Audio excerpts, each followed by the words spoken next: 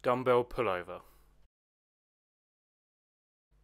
Lying face up on a bench, holding one dumbbell, it's going to sit between your thumbs and your palms are going to face the ceiling.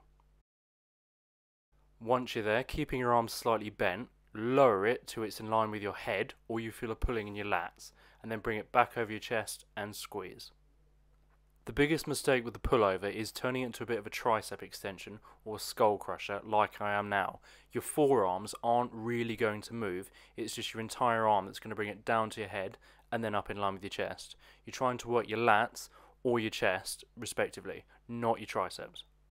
The other mistake to watch out for is basically your grip. Make sure your palms are facing the ceiling as you do your pullovers and you're not holding the dumbbell like you would a baseball bat, for example.